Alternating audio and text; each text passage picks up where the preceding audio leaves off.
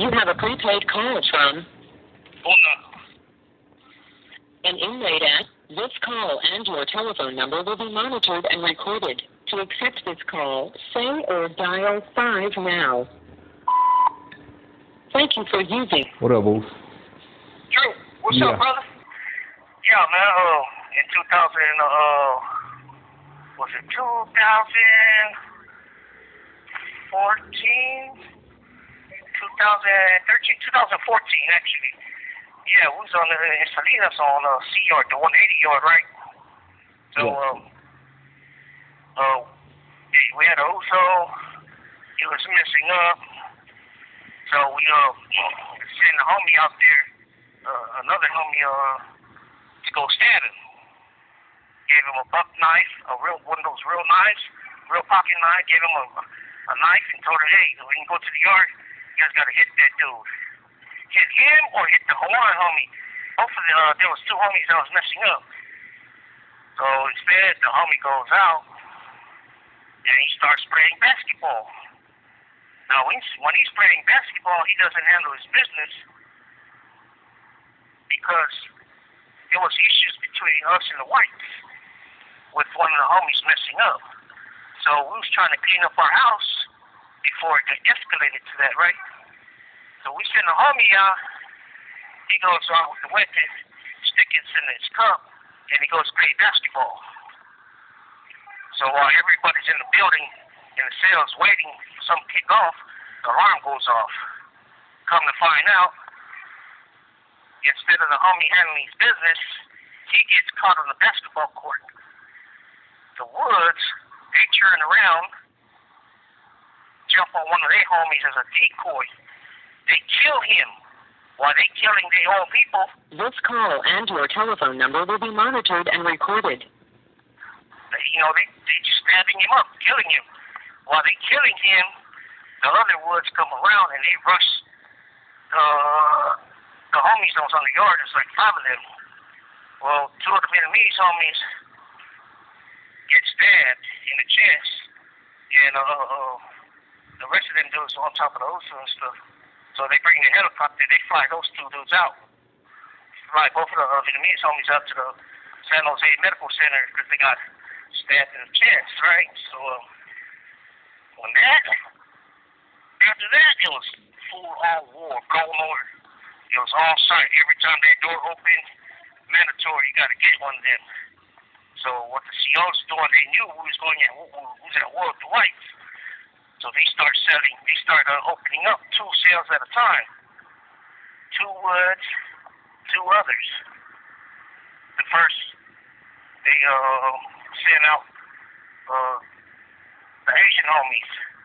They sent out the white boys. They go out to the yard. The Asian homies, they take off on the whites. They got them, knocked them both out. So they go to the hole. The next day, they did it again.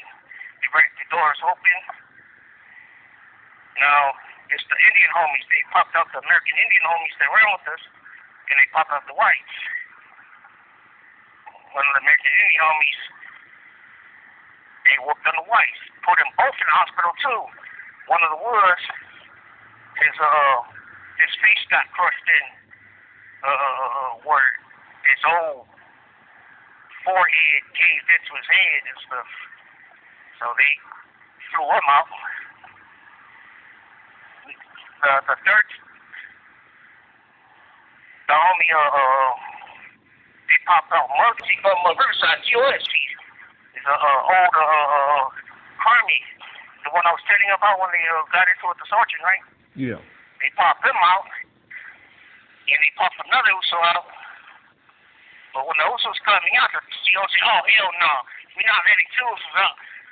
They move on to the next cell. They was popping out another Asian homie from a different block. But instead, when GK comes out, the Tony homie comes out, the 2 Woods, they're standing outside waiting for him with weapons. So they walked up to the homie. They're like, hey, you wanna wait until your homie comes out to ride with you, or you want to do this right now? Tongan homie said, yeah, let's do it right now. Well, they sliced him up. The Tongan homie gets all cut up, sliced up, stabbed.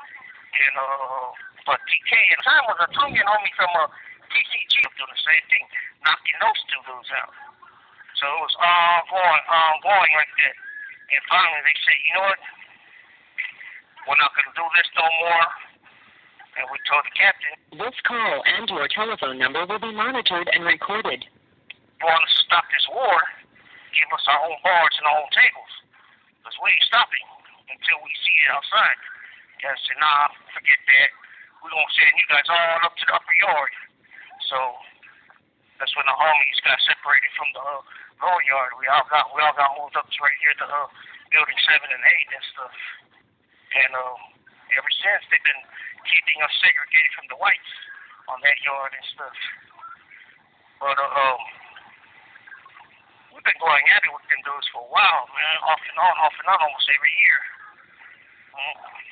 The incident with the incident before that was with that homie right there that was just talking about. Oh. Yeah, and then they try to move on the homies. The woods kind of got brave. They try to move on the homies on the upper yard, on D yard. But yeah, you know, on D yard there's only one active building, is the building we were in. Well, the homies come out and you got all the whites standing at the homies' pull-up bars and stuff, and it's been sitting on the homies' tables. And they wasn't supposed to be there, so the homies already knew. It was like, all right, you guys want to do that? You know what? They end up getting chased all over the yard, man. The homies came out, chased all the dudes and stuff. They were running around, but he kept cracking off on both sides and stuff. Yeah, but when I was in Salinas, we ended up getting that issue fixed and stuff. One of the whites that was involved in putting